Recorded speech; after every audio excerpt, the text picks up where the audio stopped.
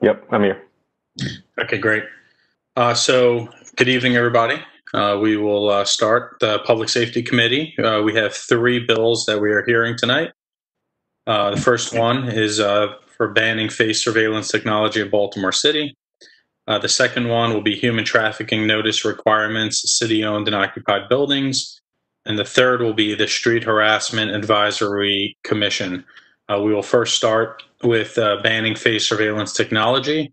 I will turn the floor over to the bill sponsor and vice chair of the committee, Councilman Burnett, to give us an introduction, and then we will get into public testimony. I'm sorry, we'll get into agency testimony and then public testimony. So go ahead, Councilman Burnett.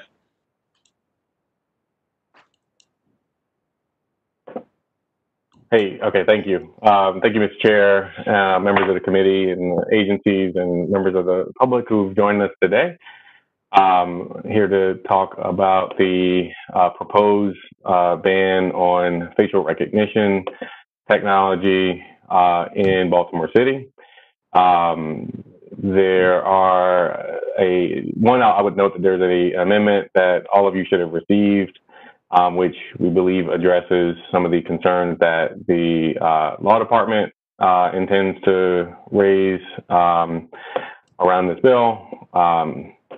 But essentially, it does a couple things. One, it bans the purchase of this technology from city agencies. So no city dollars to use this. It also extends that to the use of it into private industry as well. I do want to note that it creates some carve-outs in the bill that relate to the use of biometric data for entrance into a building or a private residence, which we are aware that some private companies have the technology available for consumer use, whether that be doorbell cameras or cameras inside of the home, as well as government facilities that use this technology to prevent unauthorized access to their buildings. And all of that is there. It should be there, in my opinion. Obviously, that's up for debate, but yeah. So that's the key pieces of the bill. A little bit on why this is important. The other thing I would note. Sorry, before I move ahead, I want to also note that the law department will be here today to speak on their report, but I want to be very clear that in their report, it does very clearly indicate that this does not impact the Baltimore City Police Department in any way, and that is due to the fact that they are a state agency, and so the City Council does not have the authority to regulate the use of this technology within the Baltimore Police Department, and want to put that on the record. Why this is important? So this technology has become incredibly controversial over the last few years as a number of large research institutions, MIT,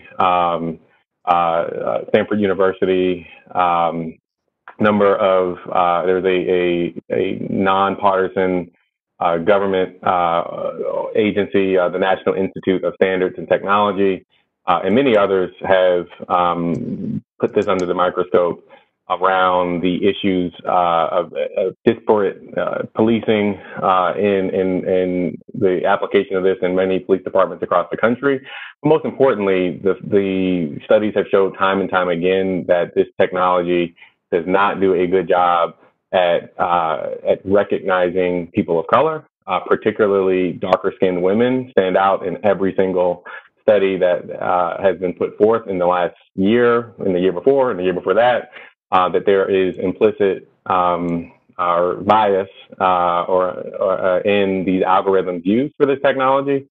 So much so that even in June of this year, just a few months ago, IBM, Amazon, Microsoft, which are some of the leading and largest technology companies in the world, have all announced that they will cease the sale of facial recognition technology to law enforcement agencies across the country due to racial bias in the algorithms and how the technology is used, which I think speaks volumes to the fact that these are not only large multinational corporations, but they all have a profit motive and can make a lot of money in using this technology or selling this technology. And so for them to take such a bold step and take their own products off the market, I think speaks volumes to the very real concerns that both civil rights organizations have raised across the country, as well as civil liberties organizations have raised across the country. Even the IBM CEO said in a letter sent to Congress just a few months ago, IBM firmly opposes and will not condone the use of this technology, including facial recognition technology offered by other vendors, for mass surveillance, racial profiling, violations of basic human rights and freedoms, or any purpose which is not consistent with our values.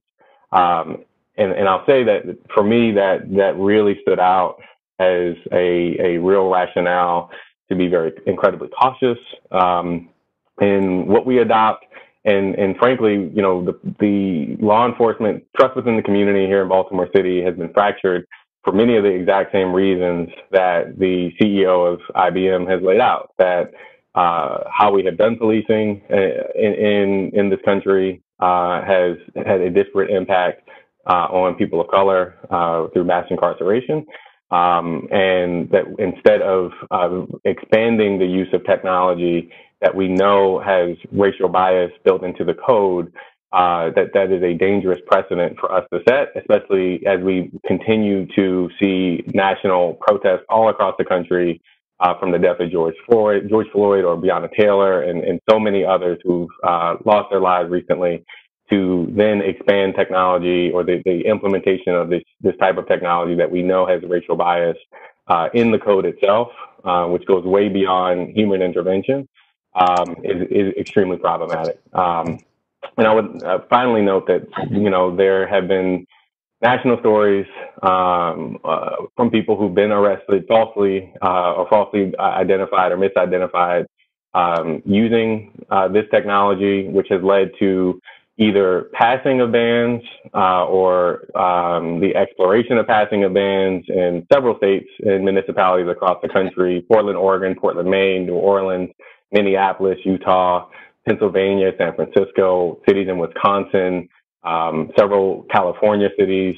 The European Union has taken this up, as well as the U.S. House of Representatives. And so I say all that to say that, you know, if the multinational companies that could very well benefit from the sale of this technology have ceased to offer this to law enforcement across the country, if other states and national governing bodies or international governing bodies are also taking the same steps, then I think it's important that the Baltimore City Council, which has already passed legislation calling for a racial equity analysis, calling for and has conducted in its own committee more increased oversight over the Baltimore Police Department.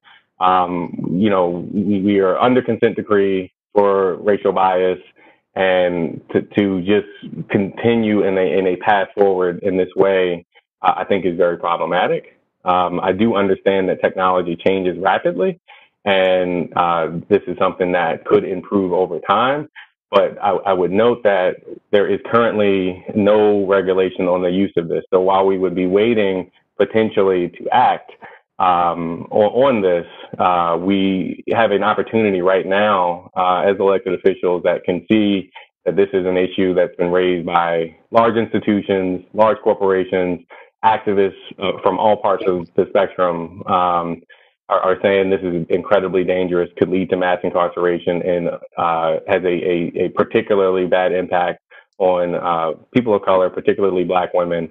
And we can take a proactive step through this body to not wait until there is an issue that arises from this technology here in Baltimore City where someone's lives can be ruined, but to take a proactive step and say, this is not fit for game time. It's not fit for prime time. It's not time to use it.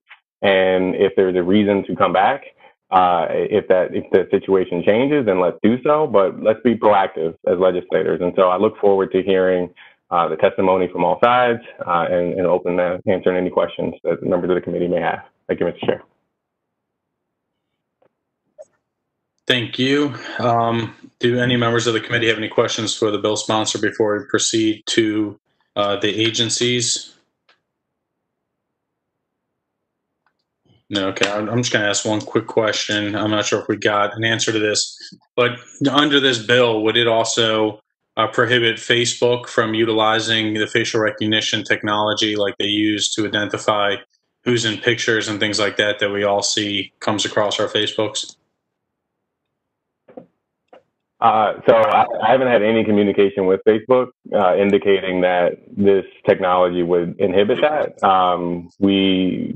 So that would be for Facebook to say that is not the intention or my intention as a user of Facebook and devices that use facial recognition, which is why we were very intentional in trying to pull that out of the bill.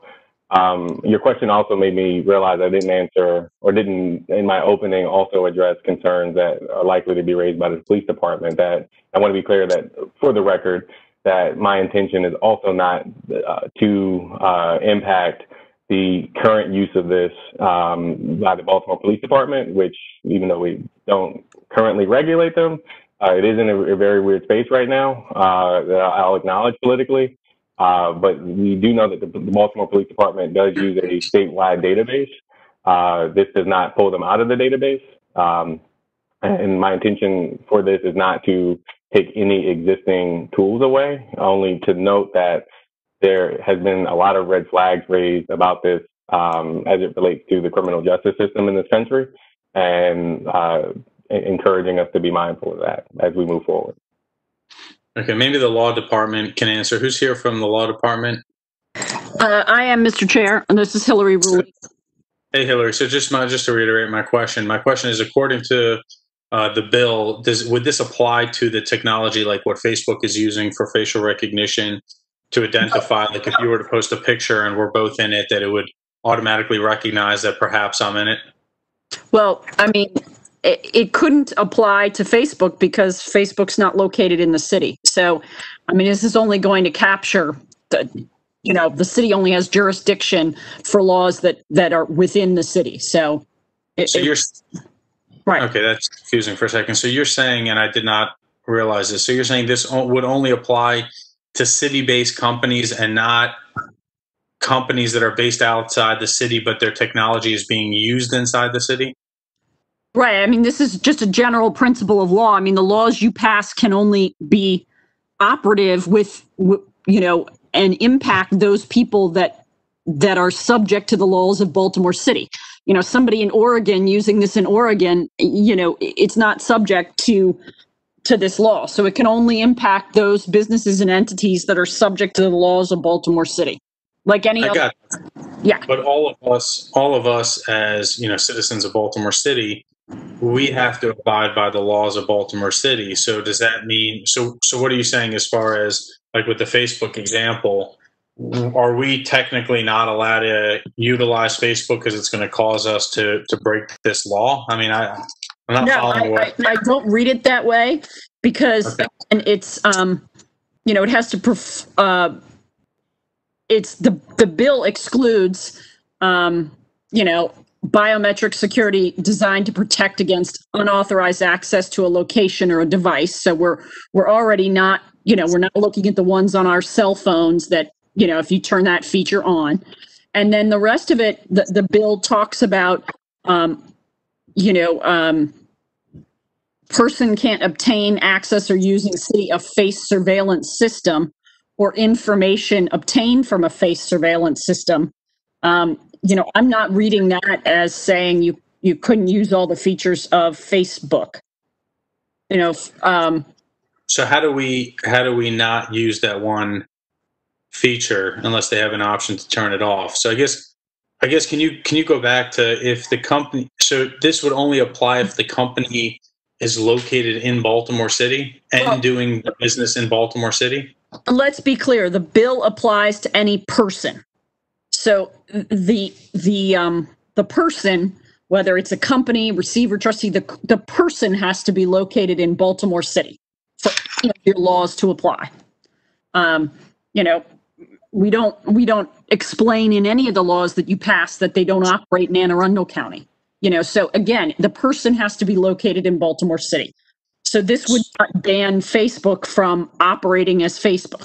Your question about whether a person can use a feature of an online software program that has face recognition, that's a separate question. And as I'm reading this bill, face recognition does not seem to be the kind of thing that's captured in this bill. You could make that more clear if you want.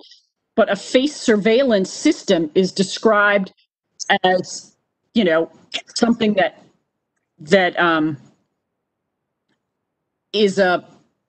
assists in identifying or verifying an individual themselves based on physical characteristics. My understanding of Facebook is that's not generally what it does, that it's not a computer or software application that is designed for face surveillance. It's just that, it could tag a person in a picture, but my understanding of that is it's not necessarily based on their physical characteristics as much as it's based on the information you put into Facebook as who your friends are and things like that. I think it's targeting, it's targeting the computer that it's targeting the software. My understanding of this bill is it's targeting software that decides, itself, computer-wise, who the person is. My understanding from Facebook is that, those tags and pictures are based on the information you put in, not really on some automated process. No, so that's not completely how it works. I mean, if I were to upload a picture of the Baltimore City Council onto my Facebook page, whether even if some of some people in the picture are not, if I tag them, obviously yes, it will identify them. But if I don't tag them, it does still identify. I know I've seen on my Facebook, I've been tagged, I've been recognized on things that weren't actually me. So it comes and pops up and loops me in and says, here, you're in this picture, even though I'm not actually in the picture. So that's a facial recognition, and that's identifying that. And so I guess if somebody were to use that technology or another technology like, Google has the reverse image searching, which is a facial recognition based on, like images, when does it apply and when does it not apply? Because if I'm in Baltimore City, you're saying I can't utilize that technology, but if but for companies outside of the city, they can go ahead and and do that. Well, I mean, I think you're raising a good point. If this is unclear to you, then you definitely want to make it clear. One could argue that Facebook and these other online programs are the type of face surveillance that's captured by this bill. So if you want it to not be captured, then you should make that more clear. But yes, of course, it's only ever going to apply to people. In its subsection 18-1D, the people have to be located in the city for it to apply. So, gotcha. Technically, it could apply. So we're using a few definitions interchangeably that are not all the same. So facial verification is what Facebook uses, and it only can use that after you have uploaded a image yourself, or someone else has uploaded an image, and then it uses that to determine if it's a match. And this is used to unlock phones or to board planes, stuff like that. Facial recognition can be used in real-time video in an attempt to label other things, personality traits, mental health, intelligence. They also have the ability to identify things like sexuality, political beliefs, potential criminality, which is how law enforcement may use such a thing. And then I would also note there's a third piece of this, facial identification, which can be used when they compare your face to against a set of a database of faces.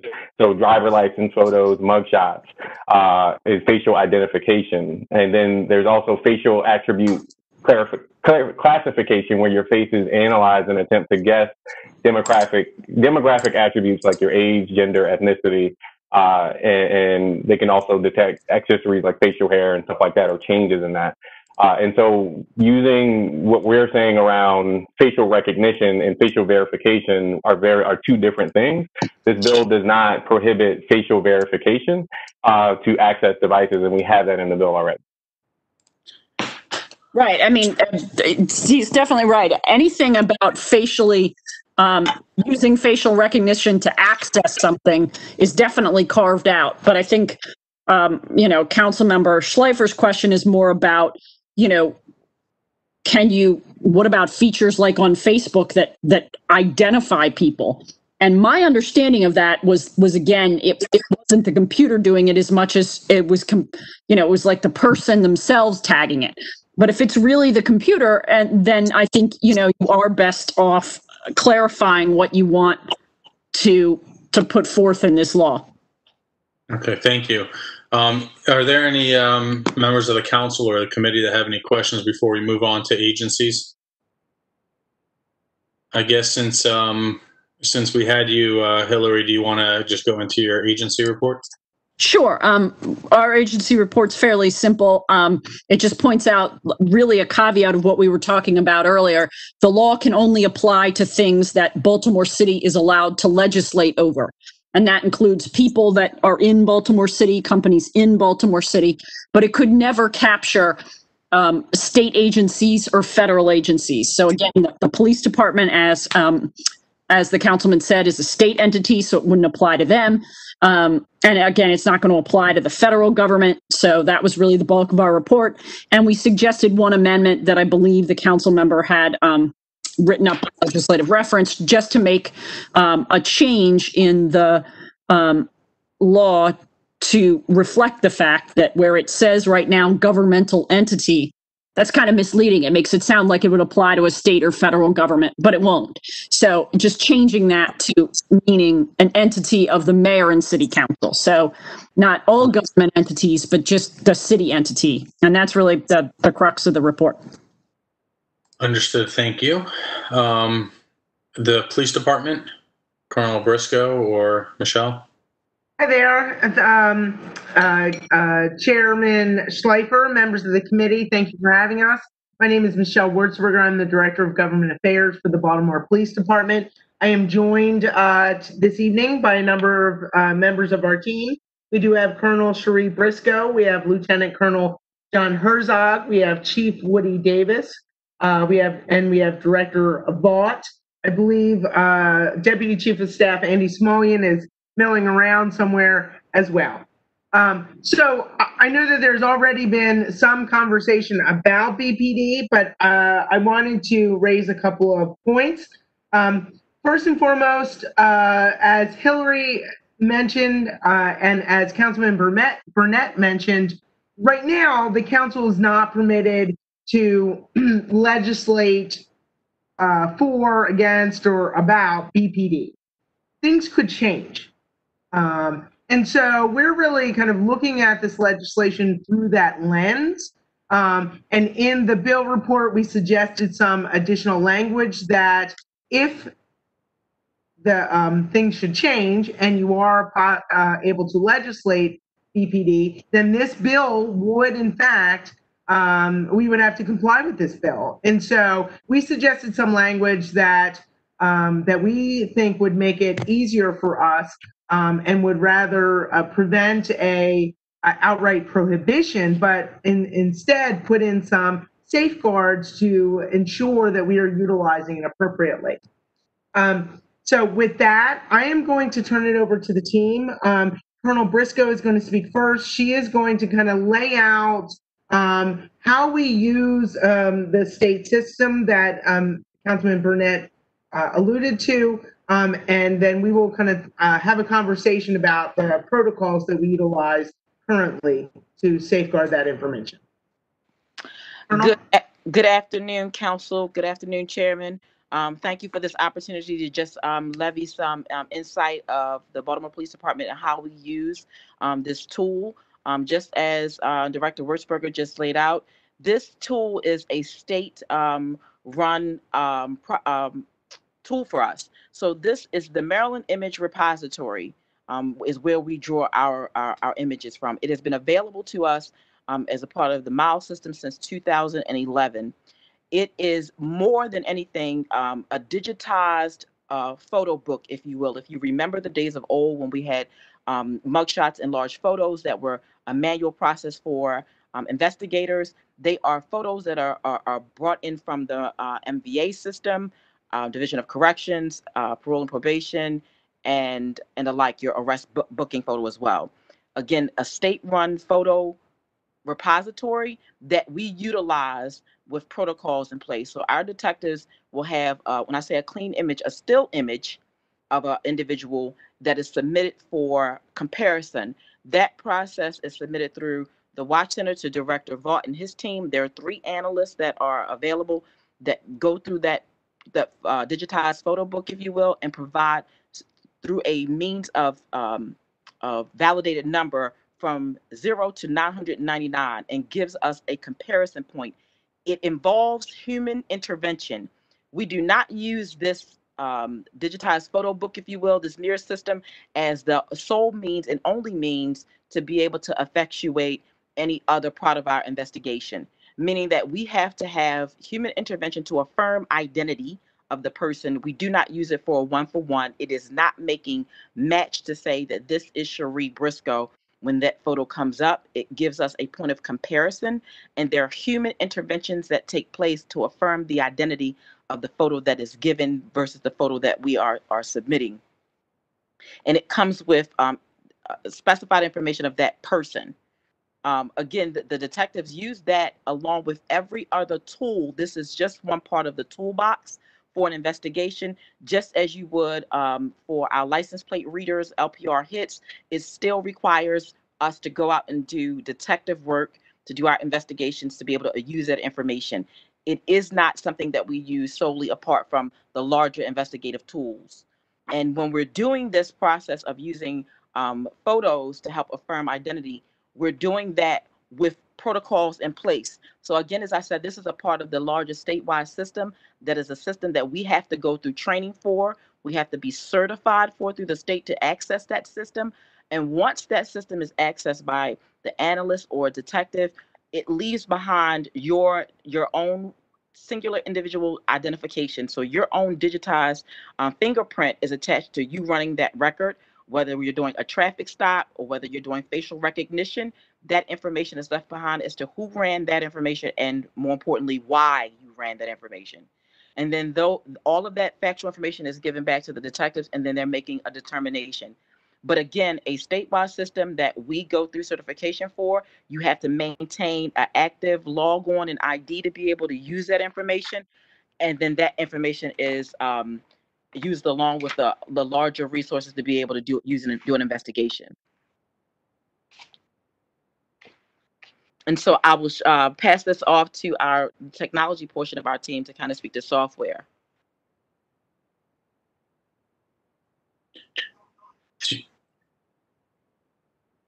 Director Vaught. Unless do you guys want to take questions from the committee and the council? Sure.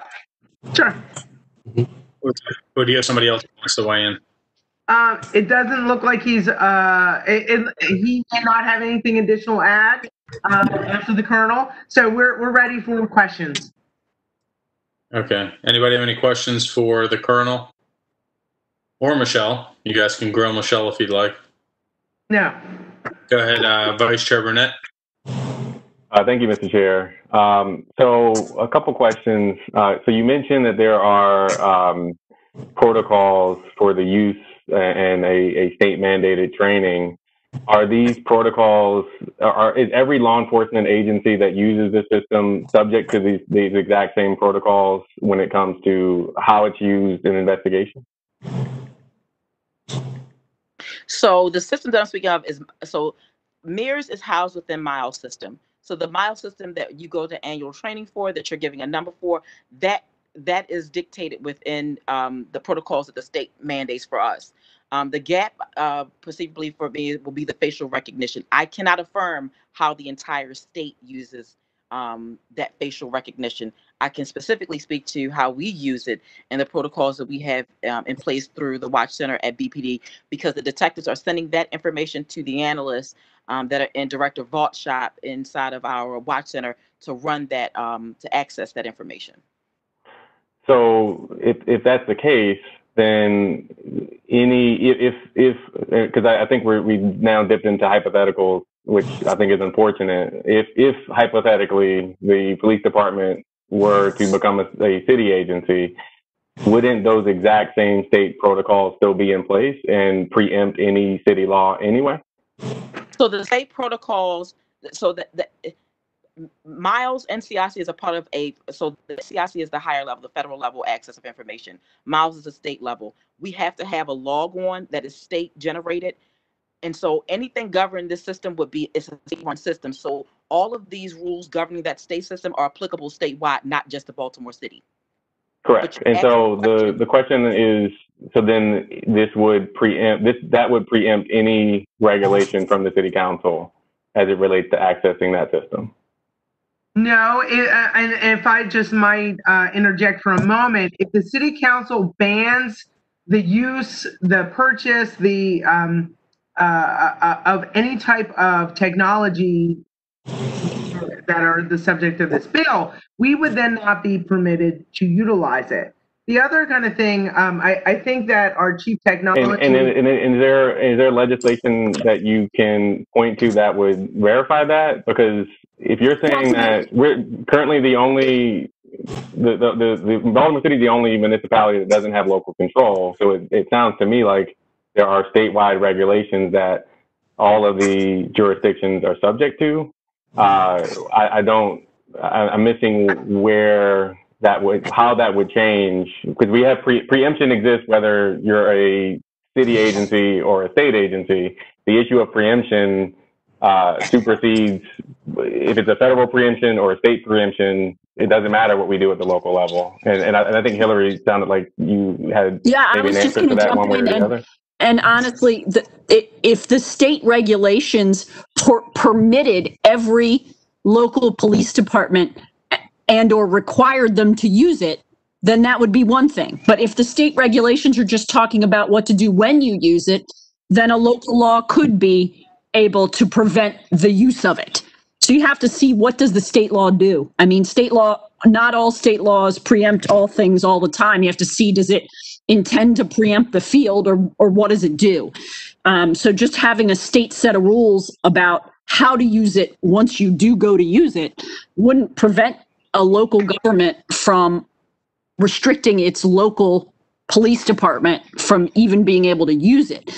But if the state law were, of course, changed, or it was made clear in the state law that the idea was that no local law could prevent this use, then you'd be fine. I haven't read the state law, so I can't say which way it is at the moment.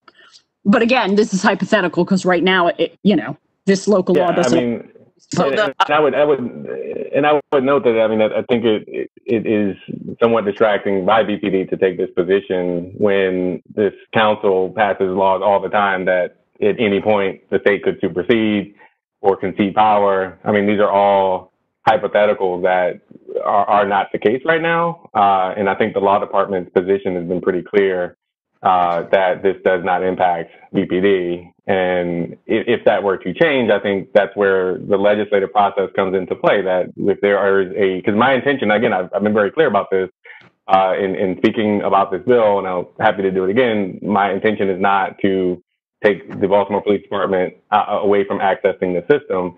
But if we were to adopt, and Hillary, you're welcome to confirm this for me, if we were to adopt the proposed amendments from the police department that would hypothetically regulate a situation that doesn't exist, would that then run us into the situation where we're passing an ordinance or an amendment that would be directing BPD to do something that we can't tell them to do? Well, I mean, can I just interject? Sure.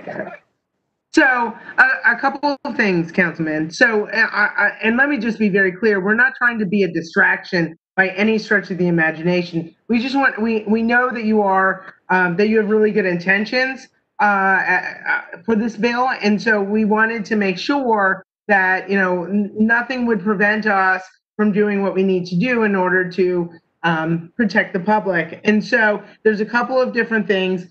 One is there have been situations in the past where BPD has voluntarily participated or agreed to certain things with bills. We did it in particular with Councilman Cohen and his I'm sorry, the name of the bill escapes me, but I know it's about trauma.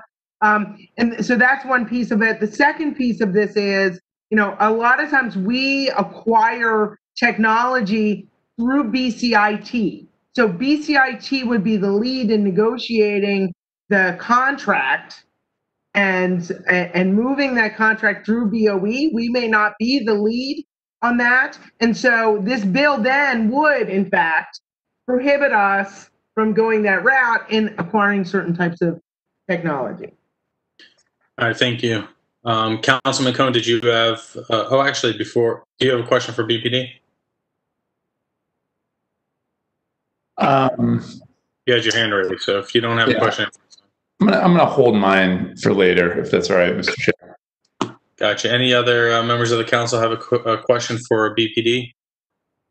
I had follow-up of a different, not to extend the conversation about what was put forth. So Councilman Pinkett has a different line of questioning. I had a different line of questioning as well, but I'm happy to concede to Councilman Pinkett. I was just trying to hear a little bit more clarity on BPD's position. I'm still not. Are we saying that this bill would prevent them from using the technology that they're currently using, or are we saying that it doesn't? If that was made clear, I missed it. It just sounded like we weren't clear about that, and that's a critical piece. Michelle, do you want to answer that because you were just talking about that? So I think we're looking at this bill through a number of different lenses. So first and foremost, as Ms. Ruley has indicated, state law indicates that you all are not permitted to legislate BPD. So we're just going to put that to the side, right? But there's a couple of other situations where this bill could in fact impact BPD negatively. First and foremost, if the state legislature, and I know we don't want to talk about hypotheticals, but I think we need to, given the climate, kind of think about what could happen and the unintended consequences of that. So if the state were to grant local control, this bill would be applied to BPD. So that's the second category. The third category is in terms of, and what I was just saying, in terms of acquisition. So oftentimes we will acquire technology through BCIT. BCIT is the lead agency throughout the city for technology. We have to go through them, work with them to acquire certain types of certain types of technology. And so if this bill is passed, then we can't do that any longer.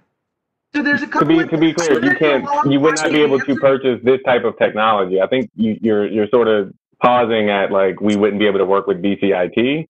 You could, but I think you could. But let's say okay. Let's say, Councilman, that there is a new technological product that is, better, that will help in aid the crime fight, and we have put together all the protocols to safeguard and whatnot. But if this bill passes, then we could not go through BCIT to purchase that technology. Michelle, sorry to get pretty direct, but so the councilman's question, he was asking, does BPD support this bill as it is, yes or no? Not as it is now, with okay. amendments that were indicated in our bill report. Gotcha. Okay, Councilman Pinkett, do you have any other question for that, or you're good? Okay, I've one question, and I'll go back around. If anybody else has a question, just show me your hand so I can see you. Councilman Cohen, is that like a fake I saw your hand go up. I don't know if you're holding your head up or if that's a question, but I'll come back around. I'm on paternity. You'll drag me in for this hearing, and sorry, no, not at this time. I'm gonna listen to your questions Sure. at the end of this round, if you don't mind. I just have a quick question for Colonel Briscoe.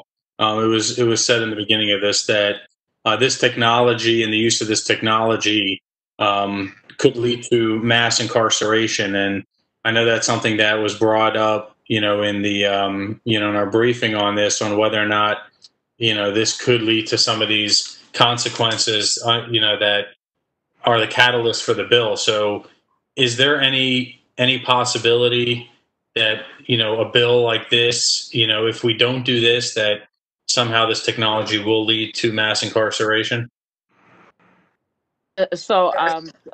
Councilman, I heard Councilman Burnett's opening remarks, just speaking of some things that have occurred. I have not seen data or science that supports his opening statement. So what I can tell you is we've taken every step possible. Of course, there's always room for evaluation and growth to ensure that there's human intervention with the process.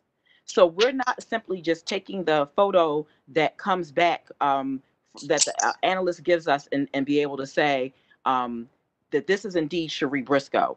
It gives you a scoring from 0 to 999 that this is possible, but you have to evaluate if it is Cherie Briscoe. This is one part of the investigative tool.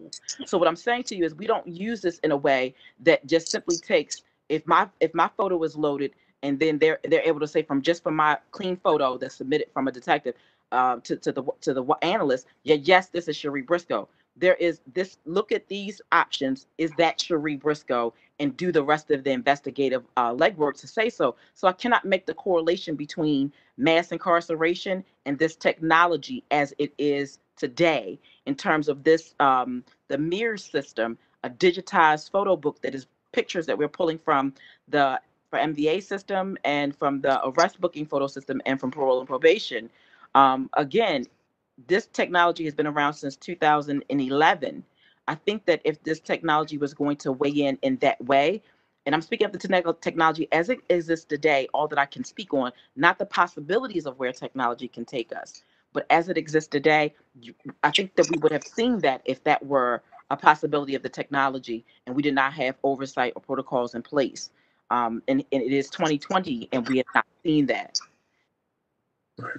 I hope that answers your question, sir. Yeah, that does. Thank you. And I just noticed the time, and I guess time flies when we're having fun because it's already 4:45. We have 2 other hearings coming up, and so I want to make sure we can make it through the other agencies. I think there's 2 more left, and then I want to get to the public testimony because I know the public's interested. Does anybody else have a pressing question for BPD before we get to the other agencies? Well, you said you were going to go back around, Mr. Chair, so I do have more questions. Yeah, no, so I'm just asking if people have a pressing question now, or can we go back around after we hear from the other 2 agencies, which probably don't have much to weigh in on? You have something you want to ask now? Yeah. So okay, go ahead. Okay. So one, I would just, I don't want to debate this, but I would wager that there's also not any data or research that supports that this has not led to mass incarceration, or could not either. I think we're all sort of swimming in hypotheticals this entire part of this discussion. I would ask though that does the agency how often does the police department use, or in the last year have you used the current state database? So from the onset of my thank you, Councilman Burnett, for that question. From the onset, I said that like I can't speak to it. There's been no data or no science in that regard. That with my statement, but I can tell you in 20 and we used the facial recognition software 600 times in 2018. We used it 800 times in 2019, and thus far in 2020, we've used it approximately 800 times. So you're in using it increasingly over the last few years, and is this data public? Is there a public disclosure of how often it has been used and what the results or outcomes of the utilization was? I cannot speak to that. I don't know of any, and I defer to any one of my peers that are on the call, and if you don't, you can look. If I may, Colonel, I mean, no, so there's no public disclosure. I mean, and I guess, any type of, probability match that occurs, the information in terms of the ultimate result of that would be whether or not the individual, through other corroborating evidence, is charged with a crime. The utilization of the technology has increased, but the scope of the usage of it has not. It's more just in terms of helping identify persons of interest or suspects in active investigations, primarily around violent crimes. But in terms of us publicly disclosing that, they're all for open and active investigations. So that does not get disclosed to the public. It would come up, however, in terms of any type of hearing for any case, though. So it's not as if, it's used and then, swept under the rug throughout the course of the investigation. And since it is part of an investigative step, and it is utilized through the course of any open investigation, in conjunction with any corroborating evidence, once it even makes that next step or transition, those investigatory steps would be reviewed in systematic order, and it would come up at that point. And last question, how often is this database audited to show correct matches, incorrect matches? How often are your, so you mentioned that, 10 months into the year, you've pretty much, it sounds like you're going to eclipse the utilization of this from last year.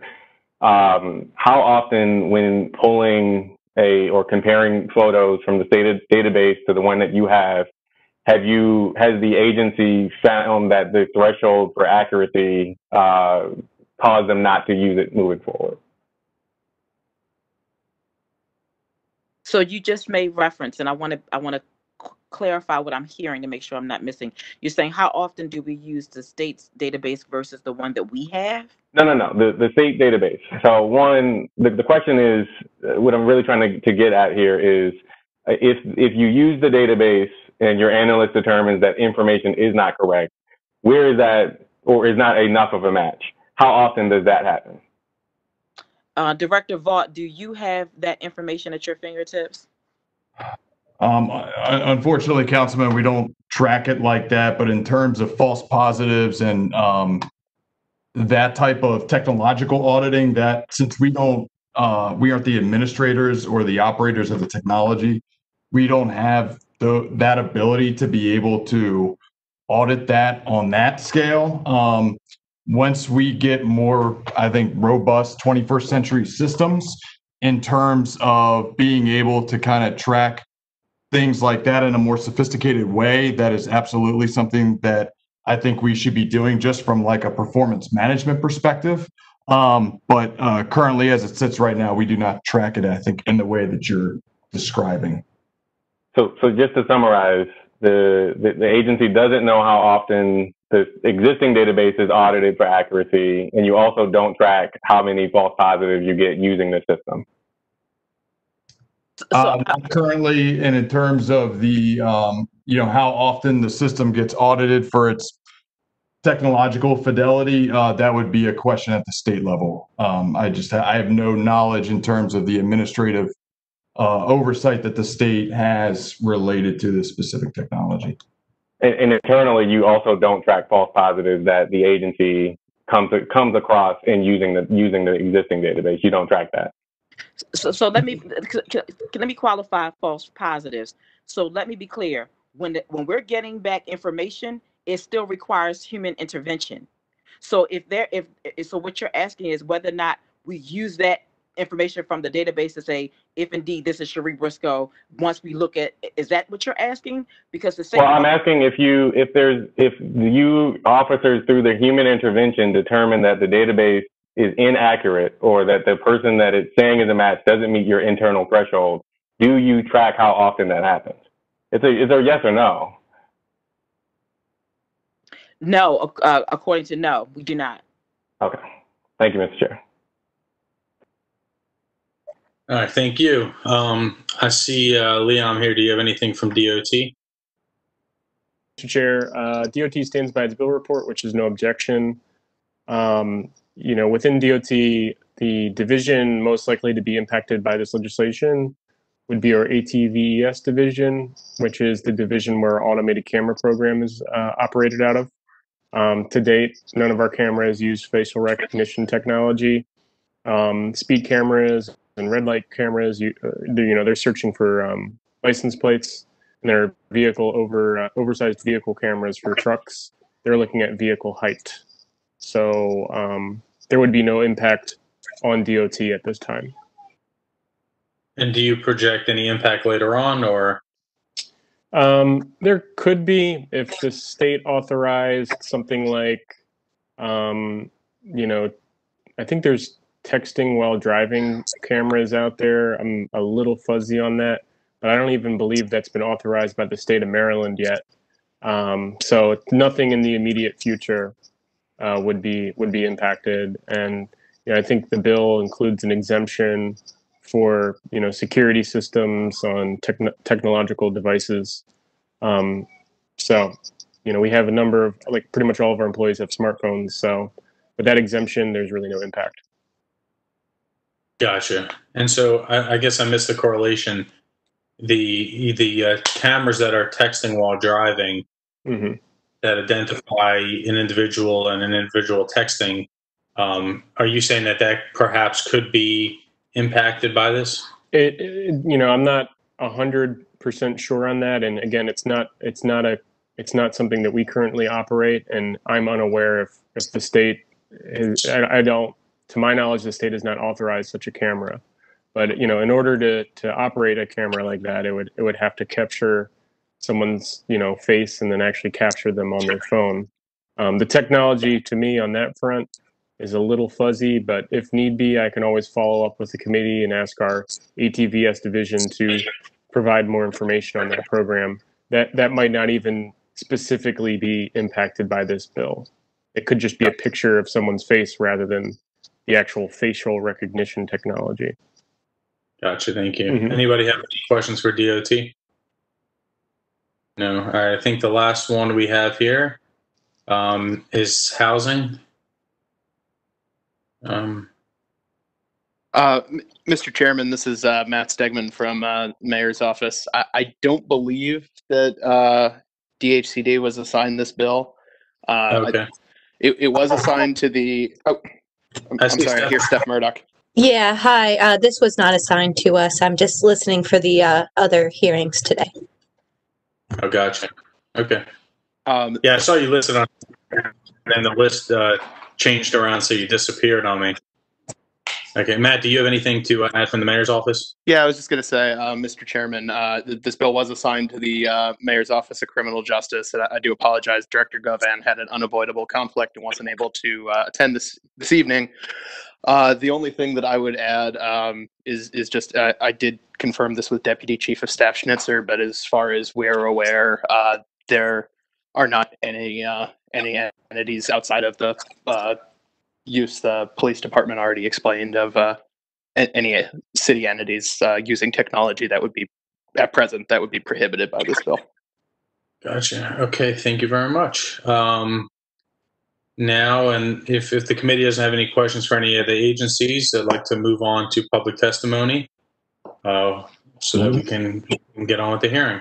Mr. Chair, can I ask a quick question of the law department? Okay. Sure. Go ahead. I just was curious. So, are we able to, through legislation, prevent particular? Are we able to dictate how city money is spent or used? Like, for example, in this scenario, could the law prevent any city dollar from being used? That's a great question, Councilman. Not really, because the way the public local law for, say, the police department is set up, it's allowed to purchase whatever it wants. It has control of the what it's purchasing, but the way it's set up, it has to go through the certain city Board of Estimates procurement process. So the short answer is it would depend on each and every entity that's looking to purchase and how the laws are structured about how it uses its money. Like, for example, the school system, we do give them a contribution of money every year and in an annual maintenance of effort, but we can't direct what they spend it on. So it just depends on how each entity is structured. Same with the state's attorney's office. We have to pay their salaries, but we can't necessarily. So it sort of depends on how the state law is set up for each entity, if that makes sense. It does. Thank you. Okay, thank you. Now we will move on to public testimony. First person to testify will be Joy. If you can introduce yourself. Yes. And, absolutely. I'm sorry, can you say that again?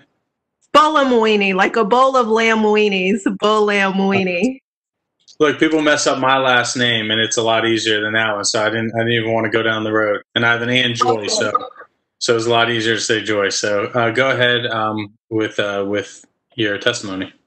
Thank you so much, all of the members of the committee and also councilmen, for the opportunity to testify today. I'm the founder of the Algorithmic Justice League, but more to the point of this hearing, I'm an expert in algorithmic bias in facial recognition technologies. I've conducted MIT studies that have shown the largest recorded gender and racial biases in AI systems sold by companies including IBM, Microsoft, and Amazon. All three companies committed to stop selling their facial recognition technology to law enforcement in some capacity, as was stated earlier. So I'm here in support of banning face surveillance, the use of facial recognition for the verification or identification of an individual as part of any kind of surveillance system. So we're not talking about Facebook here. My position follows the recommendation to suspend current and future private and governmental use of facial recognition technologies in all circumstances known or reasonably foreseeable to be prejudicial, which was recommended by the ACM's policy committee. Now, the ACM is the largest computing society. Why I'm bringing this up is the people who create these technologies, the researchers who are developing these systems themselves are saying we have to press pause, which is why I'm here.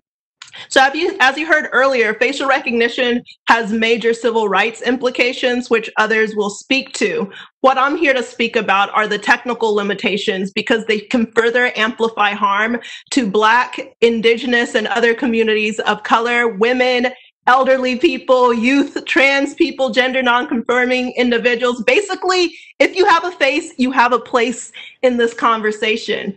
Even in one test I ran on Amazon's AI, right, they failed on the face of Oprah Winfrey labeling her male. I personally had to wear a white mask to have my face detected using some of these technologies. Now, given the implications of mass surveillance, not having my face detected could be a benefit, but we don't need to look to China to see that this kind of technology is already being used for the surveillance of protesters with little to no accountability and often in violation of our civil rights, including First Amendment freedom of expression, association, and assembly rights. So when the technology works, we cannot forget about the cost of surveillance. In other contexts, failures can be harmful. Misidentifications can and have already led to false arrests and accusations. This summer, we learned Robert Williams was wrongfully arrested in front of his 2 young daughters due to a false face recognition match and detained for 30 hours.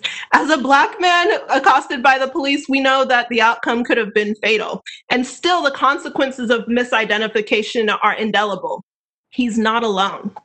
In April 2019, Brown University Muslim senior was misidentified as a terrorist suspect in Sri Lanka Easter bombing. She wasn't even in Sri Lanka. The police eventually corrected the mistake, but she still received death threats. Mistaken identity is more than an inconvenience. They are not alone. There's been so much talk about not knowing what the numbers are because in the US, there's no requirement to disclose it. In the UK, the faces of over 2,400 innocent people were stored by the police department without their consent, and the department had a reported false positive identification rate of over 90%. So where we do have some kind of transparency into the numbers, they're not good. In the US, there's largely no reporting requirements. So of course we don't know because we're not checking, we're not looking. Further, these tools do not just have to identify a unique face to be harmful. An investigation of IBM showed that they equipped the NYPD with tools to search for people in video by facial hair and skin color. So in short, you can use these tools to automate racial profiling without even having to identify a unique individual. So it was heartening when IBM came out to denounce the use of these technologies for mass surveillance and profiling, right? They are no longer selling or developing facial recognition technology, period, which is a major statement. Due to the consequences of these failures, I focused my MIT research on the performance of facial analysis systems. I'm concerned because of what I have learned through empirical analysis. I found that for the task of binary gender classification, IBM, Microsoft, and Amazon had error rates of no more than 1% for lighter-skinned men. In the worst case, these errors soared to over 30% for darker-skinned women. This was especially surprising because we're talking about binary gender classification. You have a 50-50 shot of getting it right by just guessing. When we're talking about using face recognition for identification, the chances of getting it right are so much smaller, which is why I suspected once these systems were actually tested, we would find even more bias. And this is what did happen. So subsequent government studies actually show continued error disparities. The latest report, right? So people try to say this is outdated. The latest report, 189 algorithms, 99 companies, the majority of the facial recognition space, they revealed consequential racial, gender, and age bias in many of the algorithms tested. And one of the key findings, right, from this most recent report from Nonpartisan National Institute of Standards and Technology, false positives were often 10 to 100 times higher on African American and Asian faces than on Caucasian faces for one-to-one matching. The report on 189 algorithms also showed that for one-to-many matching, the team saw higher false positive rates for African American females. So the data is there, the science is conclusive. We continue to have study after study after study showing these accuracy disparities. But even if these error rates improve, the capacity for abuse, lack of oversight, and development limitations pose too great a risk. Given known harms, the city of Baltimore should ban the government use of face surveillance and demonstrate leadership alongside cities like Portland, Boston, San Francisco, and a growing wave of more than a dozen that have already done so. So again, if you have a face, you have a place in this conversation. We have a voice, we have a choice, and we choose not to live in a society, right, where your hue is a cue to dismiss your humanity. So thank you, and I look forward to your questions. Thank you very much, Joy.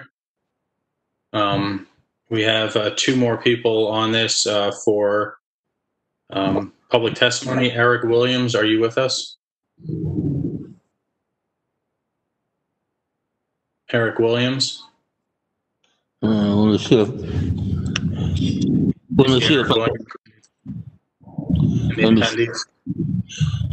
he was elevated. Let me see if I can find him.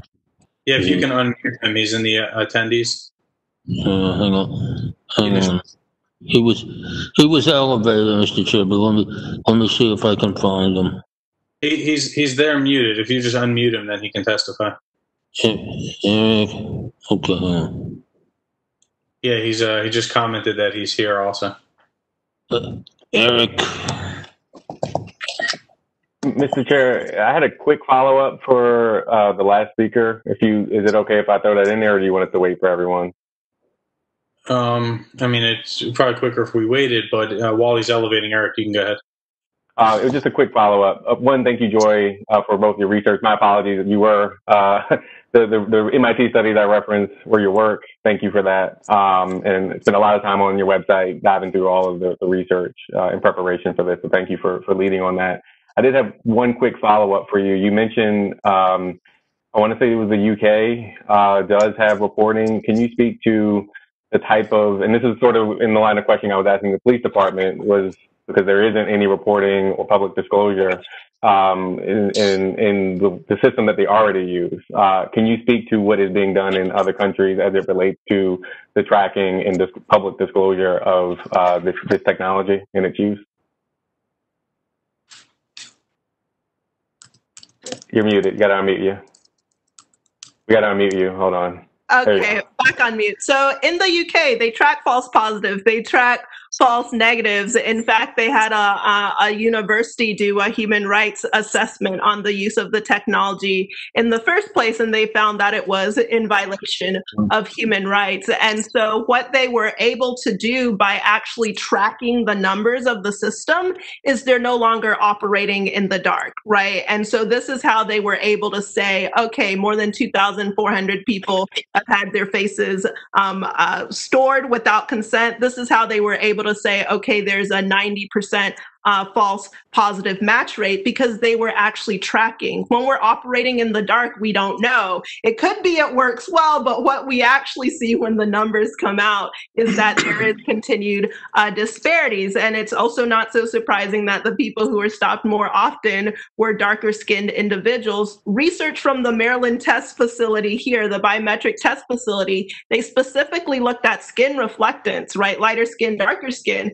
Darker skin people, worse performance, slower times, all of that. So the research is there, and it continues to compound, showing that there is persistent and existing racial bias, gender bias, age bias with these technologies. Thank you. Thank you, Mr. Chair. Thank you, George. Eric, are you unmuted? Yes. Can you tell me? Mr. Chair. Can you hear me? What's that? Yeah, go ahead, Eric. Okay, thank you. I appreciate you having me here today. I want to thank all of you for that. My name is Eric Williams. I'm a senior staff attorney for the Economic Equity Practice of the Detroit Justice Center, my nonprofit legal services organization that works with Detroit communities to address individual and systemic barriers to economic and social justice, including the legacy of mass incarceration. So what I'm here to do today is share with you the serious concerns raised by the use of facial recognition in Detroit as part of a surveillance program called Project Greenlight. Now, Detroit's my hometown, and it's a place where residents have very real concerns about safety.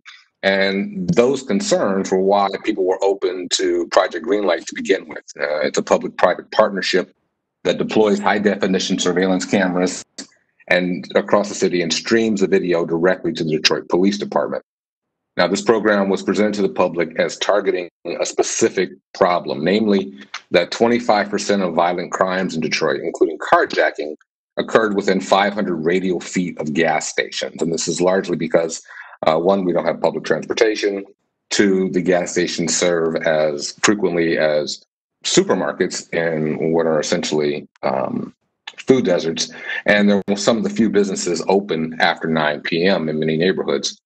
So Project Greenlight began in 2016 with 8 gas stations, and immediately afterwards, the mayor and the chief of police hailed it as an unqualified success. And so the two really important points I want to make here.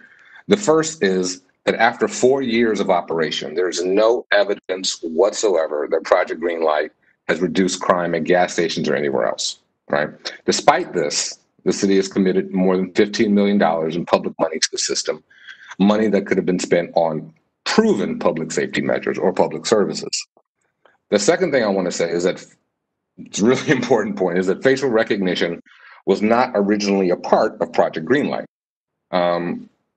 But surveillance projects seem to have a life of their own, and with no public accountability, Detroit police use facial recognition for more than a year, literally, and I mean like old school, literally, with no specific policies or procedures governing its use in place, right? When the police department finally proposed a policy and brought it before the Detroit Board of Police Commissioners, which is the civilian body charged with police oversight, it was just 3 pages long. Naturally, people were very upset about this. There were massive protests.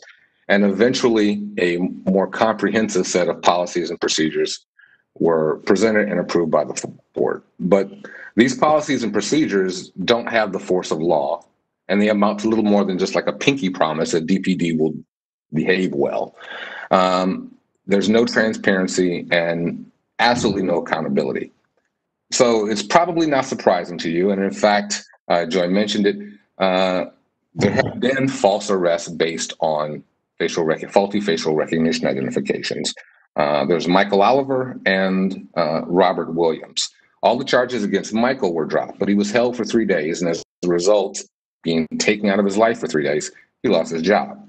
All charges were also eventually dropped against Robert Williams, but as Joy noted, he was arrested in front of his 2 young daughters, was held for 30 hours, and then released finally after posting a $1,000 bond. Right. The only reason we even know the role that facial recognition played in these wrongful arrests is because the arresting officers casually mentioned it. We have no way of knowing if there have been additional arrests, and we have absolutely no way of knowing what real controls have been put in to prevent it from happening again. DPD says that Michael and Robert were arrested before the current policies were adopted. They admit that the police work underlying it was shoddy, and they say that these were isolated incidents, but none of that's really comforting. I don't think there's really any need to further address what Joy covered and the obvious problems that arise from having a system known to disproportionately identify Black people in a city that is 80% Black. Though I have to say I'm a little curious as to whether or not people would believe this technology was ready for prime time if the discrepancy operated the other way. What I really want to draw your attention to are the dangers of creating a surveillance infrastructure lacking any established legal constraints, particularly protections for Black, brown, poor, LGBTQ, and other vulnerable communities. As with police use of wiretaps, fingerprints, and DNA, law enforcement adoption of facial recognition technologies leaps and bounds ahead of the laws to prevent its abuse. Judicial clarification of the boundaries of our civil liberties vis-a-vis facial recognition lags even further behind. And this state of affairs is on full display in Detroit. Since January of 2016, when Project Greenlight went live, it's grown from 8 gas stations to 700 plus sites. And these include a variety of local businesses, public schools, churches, reproductive centers, housing developments, and public spaces. The cameras available to DPD now include drones,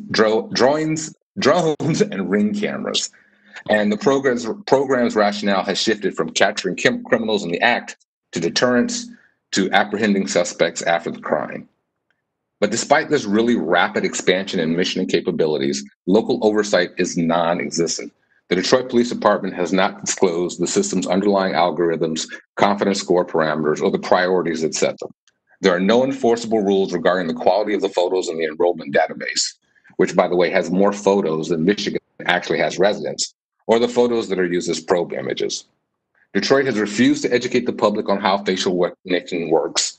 And until very recently, in the aftermath of these wrongful arrests, it basically presented it as an infallible black box for crime prevention. There's no public input into the deployment of cameras. There are no specific criminal penalties for abuse of the system. There are no limitations on access to the system by state or federal law enforcement agencies, including the FBI and ICE and DHS. And there are no clear avenues of redress for those harmed by this technology's failure, like Michael and Robert. An ordinance to limit this has been in front of the Detroit City Council for more than a year with no action. And there's been a similar failure to regulate the use of facial recognition at the state and federal levels. Bills to restrict or prohibit law enforcement use of facial recognition technologies have stalled in the Michigan House and Senate. And it's even worse on the judicial front. Courts have only recently considered facial recognition's privacy implications in a commercial setting. Case law use in law enforcement context is virtually non-existent. It is entirely unclear to what degree the constitutional protections we take for granted, particularly with regard to due process and the right of association, will apply in a facial recognition context. It would be a mistake to presume that rights such as those related to probable cause and privacy will extend to policing rooted in facial recognition. In fact, it's actually more likely that the typical judicial deference to law enforcement will make the technology a shield against police accountability for arrests and searches conducted without probable cause. You don't need to imagine potential for abuse, right? We've got COINTELPRO, Ghetto Informant Program, surveillance of Muslims in the aftermath of 9/11, FBI and DHS monitoring Black Lives Matters protests and individual activists. Like, try imagining the 1960s if the police had possessed the technology to scan crowds for protesters with outstanding warrants or who were wanted for questioning. In short, it's not a question of if this technology will be used to stifle legitimate free speech, but when. Just as troubling, facial recognition amplifies existing biases in our criminal justice system because the creation and deployment of facial recognition systems cannot be separated from the existing racial, social, economic, and political power dynamics in our system. Right now, predominantly Black neighborhoods are simultaneously over-policed when it comes to surveillance and social control, and under-policed when it comes to emergency services.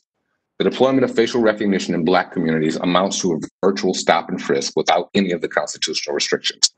And whether we're talking about NYC style and frisk, and as somebody who lived there during this, that kind of sucked, or its virtual equivalent, this impacts innocent residents and it undermines all the goodwill in police and community relations and ultimately complicates proven public safety measures.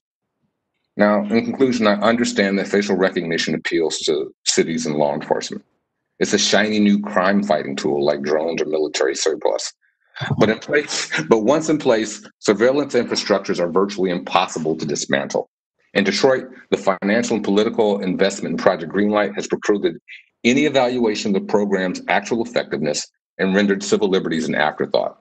Now, I don't know at this moment how much control Baltimore has over this, but before you even start thinking about this road, you should understand that without effective legal protections and an honest evaluation of existing biases in your criminal justice system, the adoption of facial recognition technology by law enforcement is not a silver bullet for crimes, but rather an amplifier of our worst tendencies, the obstacle to meaningful criminal justice reform, and a threat to our civil liberties.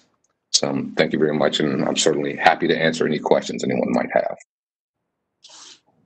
Thank you very much for that. And I guess as you probably heard in the beginning of the hearing that, those kind of things, being that BPD is controlled by the state, that would obviously need to be done on the state level. But thank you for your testimony. It's called Richard. Have you? Can you unmute the next? Ashaya Parker. She's unmuted, and the next up after her is Jake Parker. Okay. Go ahead. Okay, good afternoon, everyone. Thank you, Mr. Chair and Council Committee. My name is Ashia Parker, and I'm the Executive Director of No Boundaries Coalition. For those who do not know us, No Boundaries is a resident-led advocacy organization building a unified and empowered Central West Baltimore across the boundaries of race, class, and neighborhoods. We mobilized residents from 7 different neighborhoods in Baltimore City to challenge the culture of and issues created by segregation. Our cross-neighborhood relationships build political capital and mobilize residents to address issues together. Currently, we are advocating in our neighborhoods for gun violence prevention, closing the digital divide, giving more opportunities to young people, and increasing civic engagement. We also mobilize food access in our neighborhoods.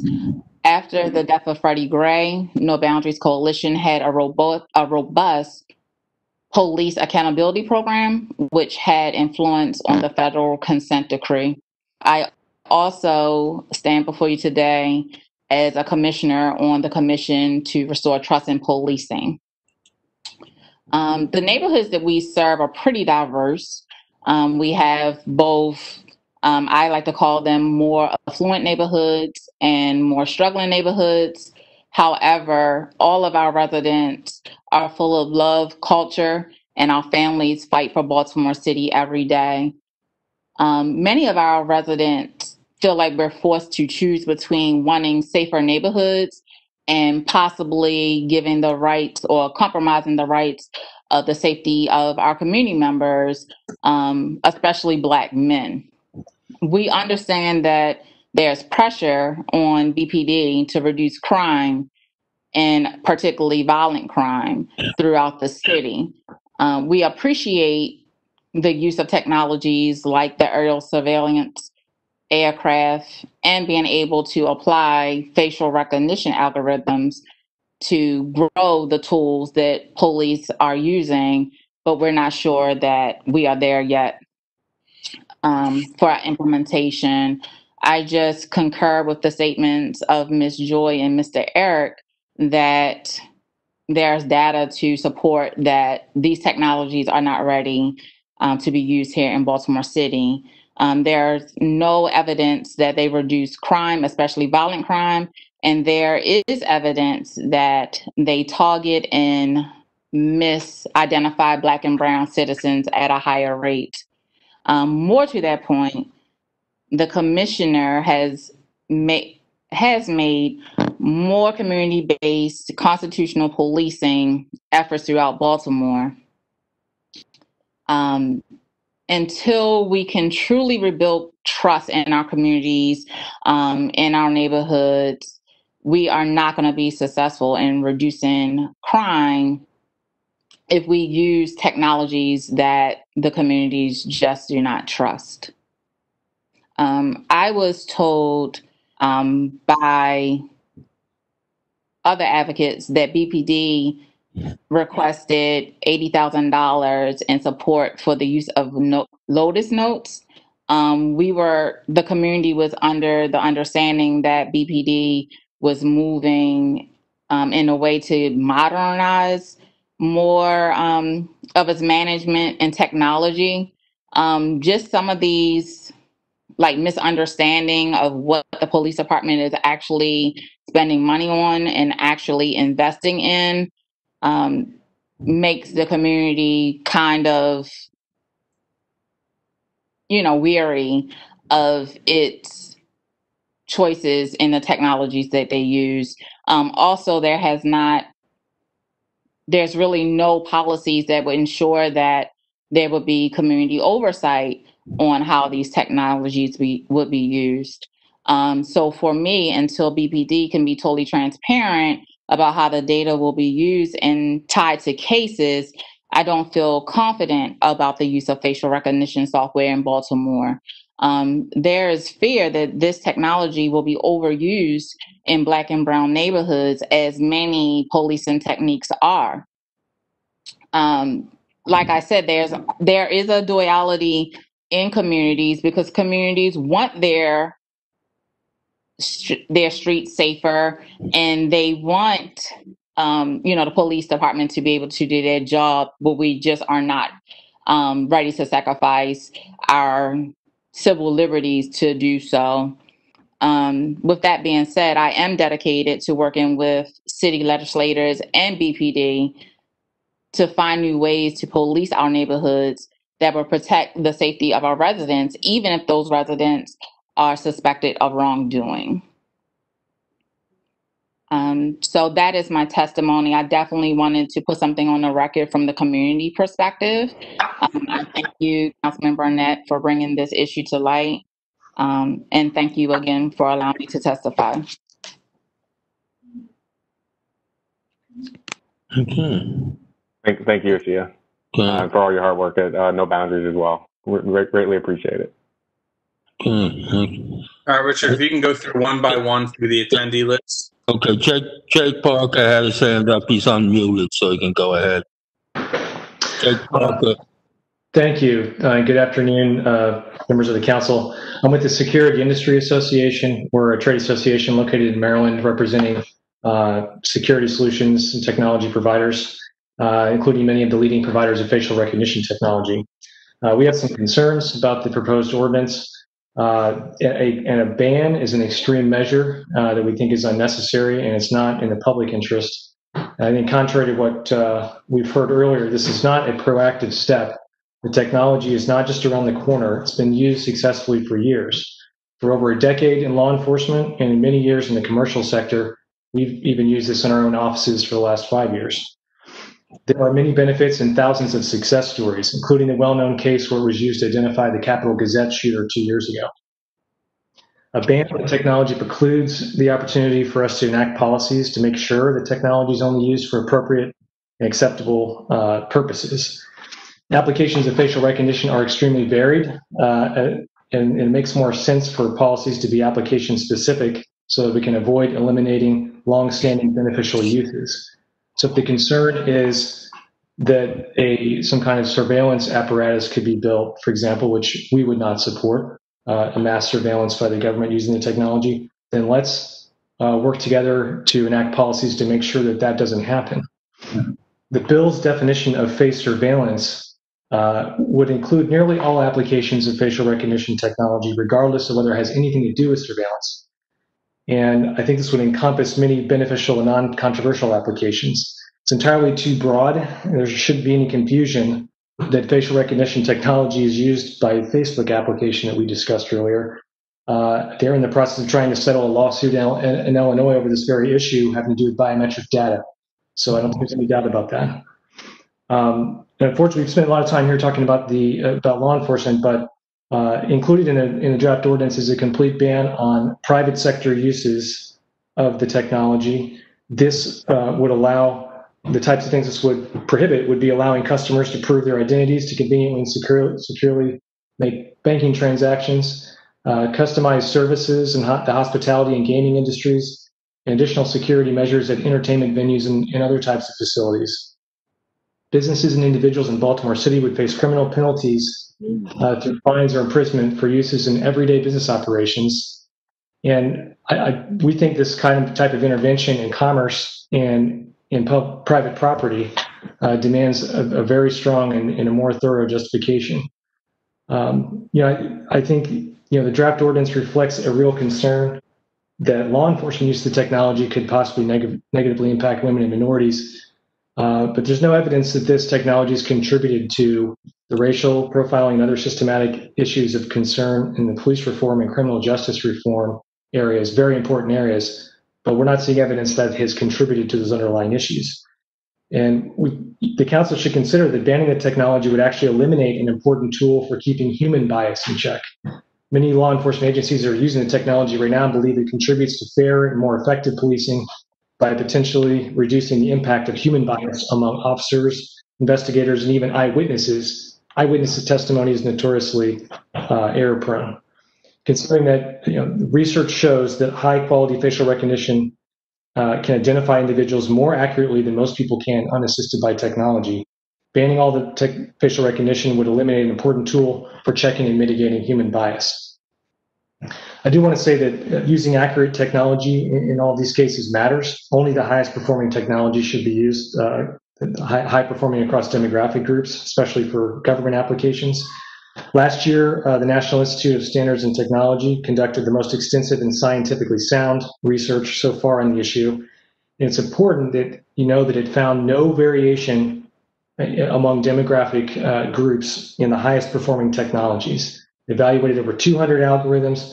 The highest performing ones showed no demographic variation. And these are the same technologies that are used in the Maryland system that we were talking about earlier, and many of the law enforcement systems throughout the country. Much of the attention is focused instead on the very lowest performing technologies that were mentioned earlier, where there is an issue. Some of the lower performing technologies do not perform evenly across demographic groups. That's a problem. That's an issue that industry is working to address. But it's not true to say that technology is less accurate across the board for minority groups, or that's the current state of the technology.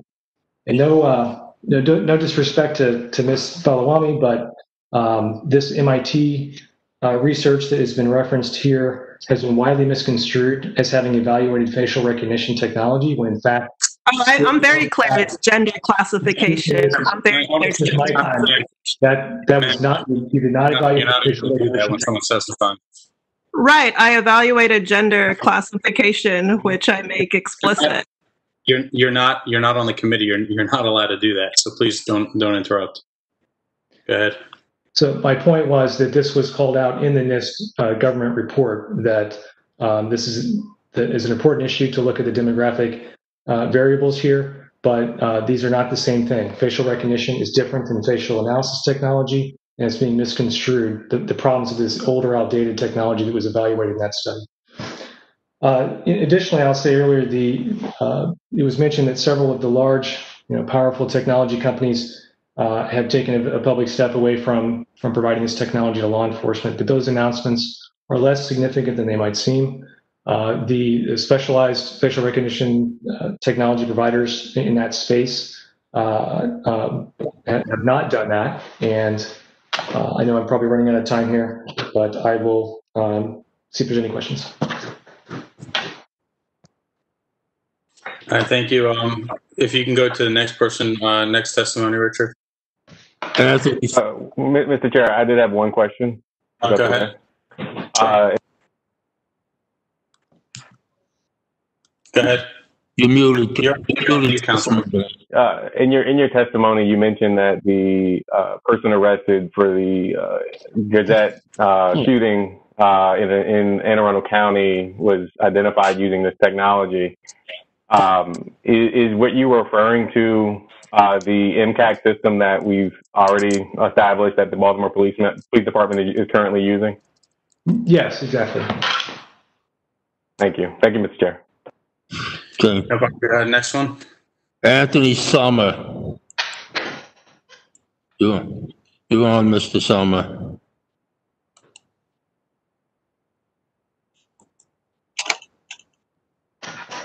So just to clarify, anybody who's an attendee, we're going to call on you if you'd like to testify after you hear the beep, or once we call on you, you'll be able to testify. So go ahead. Can you call that name one more time? Anthony Summer. He's unmuted. Hello, hey, I'm Anthony Somerville. I am here on behalf of the office of Zeke Cohen. I'm an intern. I'm just taking notes. Okay. Okay. Welcome. Antoine Banks, formerly Council Services. No need to testify. Thank you. Okay. Barbara Zetnick, also former municipal employee. Oh. I'm all good, thank you. All right. Now we have some call-in users. When you hear the beeps, you can speak. Call-in user 2. Huh? Call-in user 2.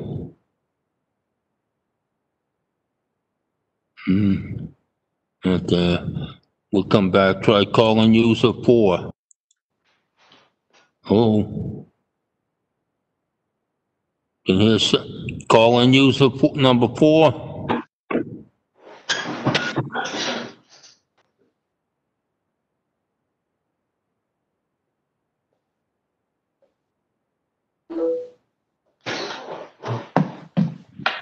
Okay. Away from the phone, we can come back, perhaps.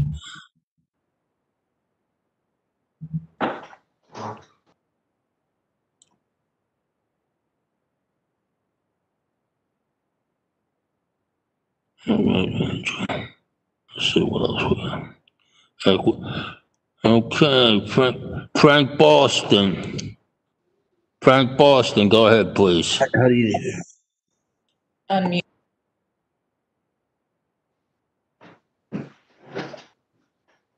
Richard, can you unmute him? He's muted. He is unmuted. Hello, can you hear me? Yes, Mr. we can Boston. hear you. Okay. Yeah, Mr. Chairman, members of the committee, and Richard, thank you. I am just here listening. I am not offering testimony. Thank you. Okay. Next.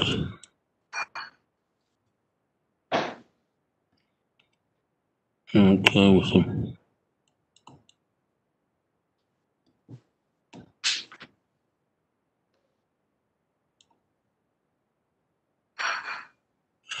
Mr. Okay, Janelle Mummy. Records. And a large number of TCHS babies renew their searches for their history and medical records. For David's grieving family, there are no records to be found. It is as if their son never existed at all. She's not there to testify, so And you the can more meet his that. and mother's go- memory clears and the family's grief subsides, the more things don't make sense. How could multiple mothers in the same ward receive the same news? How could all the babies born in the hospital that night, Go to the with next at least 3 mothers in the delivery ward on the day Josie remembers, and maybe more, have died so quickly? Okay, next is Jared Council. Jared Council. Yes, I'm a reporter. I don't have any testimony. I'm just listening in. Okay.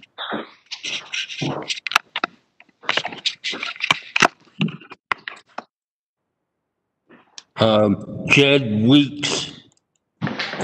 Jed Weeks. No comment.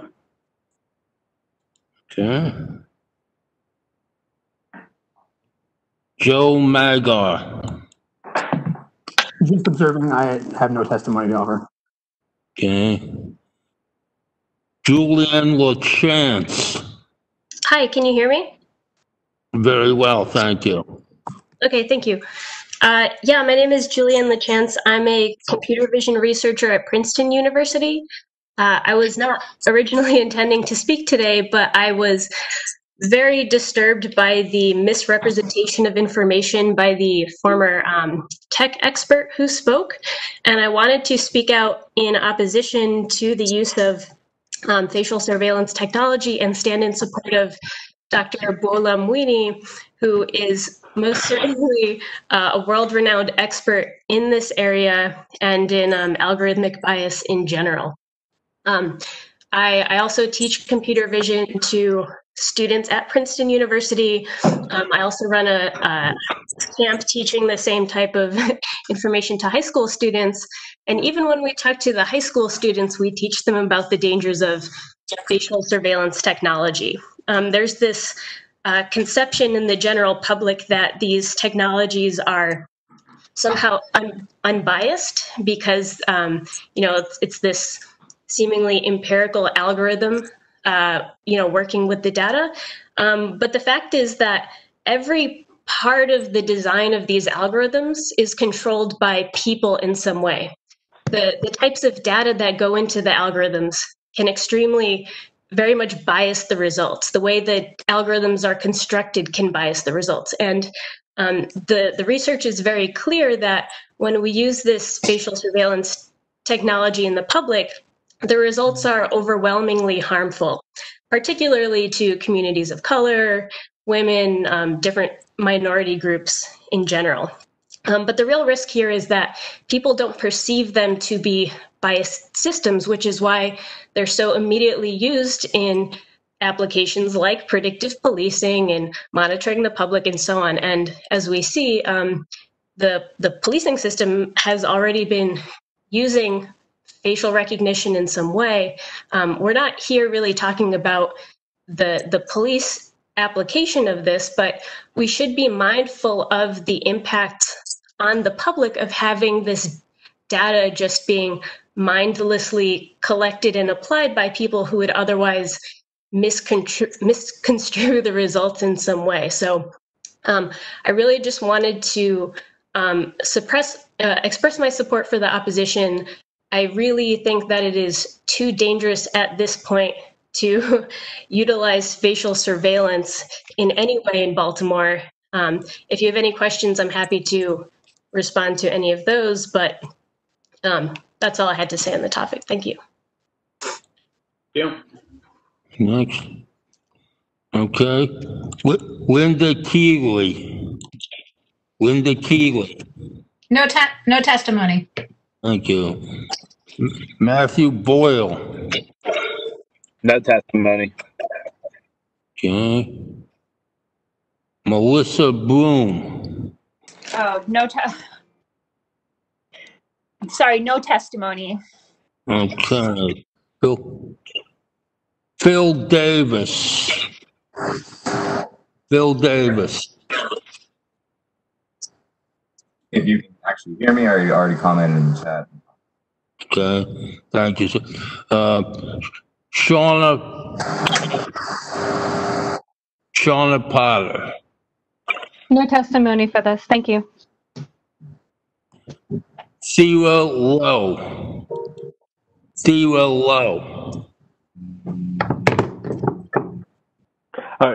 works for me.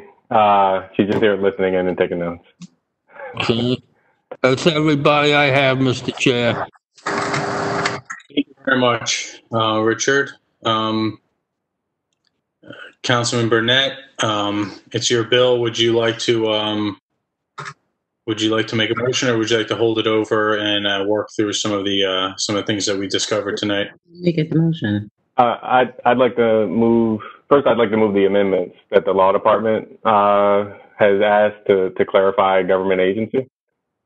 So I'd make a motion to move the law department's amendments. Second by Councilman Cohn. Okay. You want a roll call, Mr. Chair?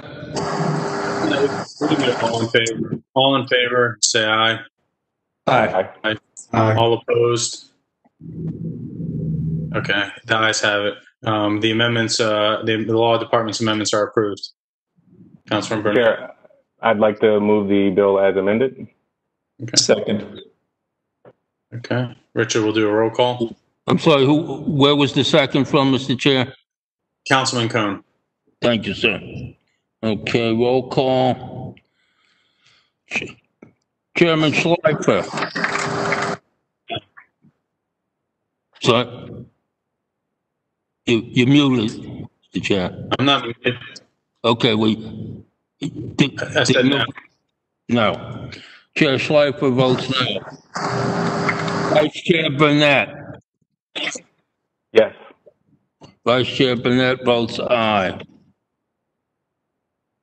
Mr. Cohen. Yes. Mr. Cohen votes aye. Member McCray. No. Member McCray votes no. Mr. Pinkett. Mr. Chair, can I explain my vote? I think it's been made clear that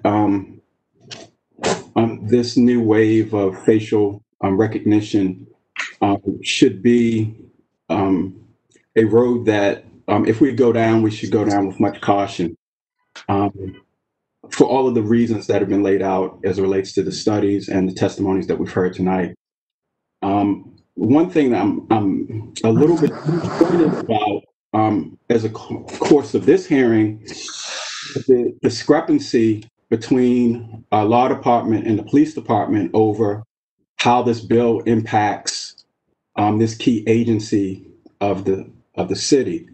And I think that for me, it challenges my vote because it seems as though we are in agreement that the police department should be able to use the tools that they're currently using, but it's not clear whether this bill allows them or prevents them from continuing to use that tool. So until we decide and make that clear, at this point, I have to vote no. Mr. Pinkett votes no. Member Sneed.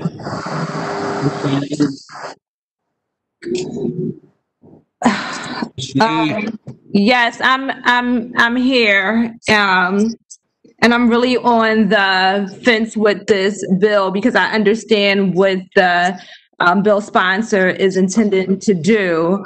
I'm just not clear on some of the questions that I asked, even the police department, in terms of what's the numbers that we have, what's coming back. It seems like we don't have enough information.